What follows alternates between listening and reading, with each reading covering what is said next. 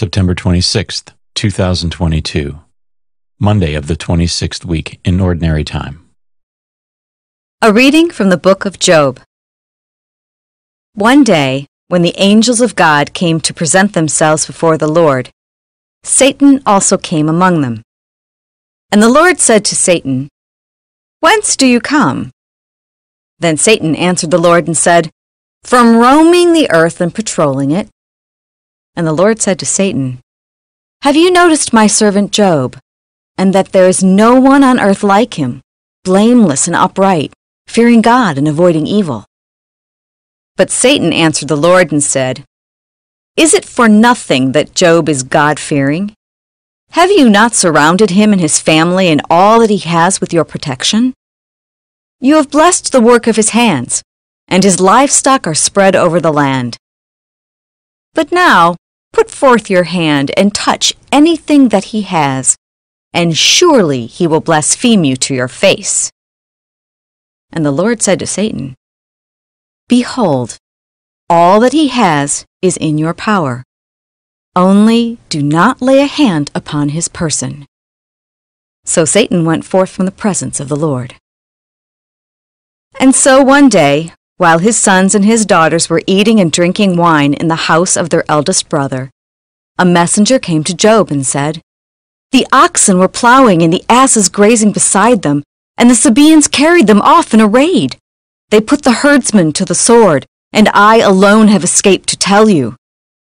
While he was yet speaking, another came and said, "Lightning has fallen from heaven and struck the sheep and their shepherds and consumed them, and I alone have escaped to tell you." While he was yet speaking, another messenger came and said, "The Chaldeans formed 3 columns, seized the camels, carried them off, and put those tending them to the sword, and I alone have escaped to tell you." While he was yet speaking, another came and said, "Your sons and daughters were eating and drinking wine in the house of their eldest brother, when suddenly a great wind came across the desert and smote the 4 corners of the house. It fell upon the young people, and they are dead, and I alone have escaped to tell you." Then Job began to tear his cloak and cut off his hair. He cast himself prostrate upon the ground and said, "Naked I came forth from my mother's womb, and naked shall I go back again.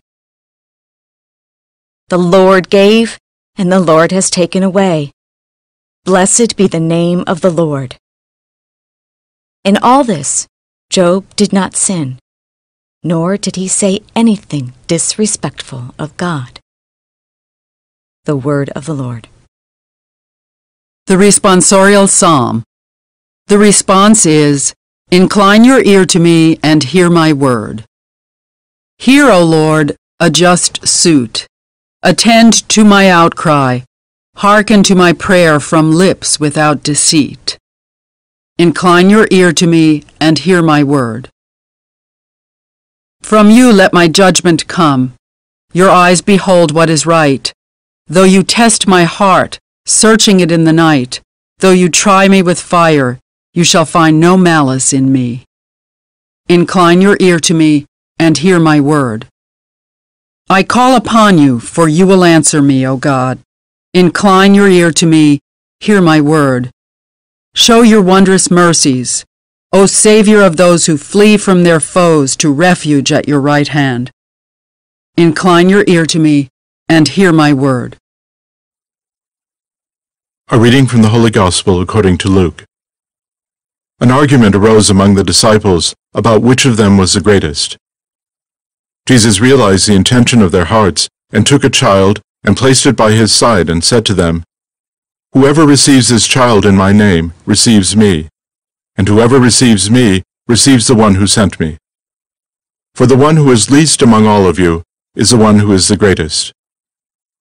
Then John said in reply, "Master, we saw someone casting out demons in your name, and we tried to prevent him because he does not follow in our company."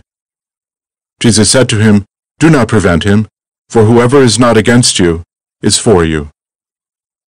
The Gospel of the Lord. Not solely because of the shadow he cast, but I've always been a fan of the person they called the Great One, Jackie Gleason. Now, you may remember him as Ralph Cramden on The Honeymooners, a Catholic man whose humor was often self-deprecating, often illustrating in his comedy how he could not control his life, and he was not the king of his castle at all. Jesus reminds the disciples of a line that Jackie Gleason would have liked. The greatest among you is the least. Yes, what makes us great collectively and individually is not accomplishments or accolades, not control of authority. No, what makes us great is where we are the least, unsure and broken and insecure, and approach the Lord for healing, mercy, and guidance. There are a number of times in the Gospels where Jesus reminds the apostles and others that it's not going to ever be about access or special treatment. It's going to be about service and love. I think that's why so many folks, including myself, will say we get more than we give when we volunteer time or talent or treasure to a good cause. Serving from our want, from our treasure, is the source of what deep happiness is about. It's amazing. And yet it's challenging because on some level, we all want to be the greatest and the kings and queens of our castles. The scriptures remind us it cannot be that way with you. The greatest is the one who serves and gives from the heart.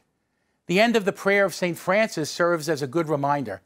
For it is in giving that we receive, it is in pardoning that we are pardoned, and it is in dying that we receive eternal life.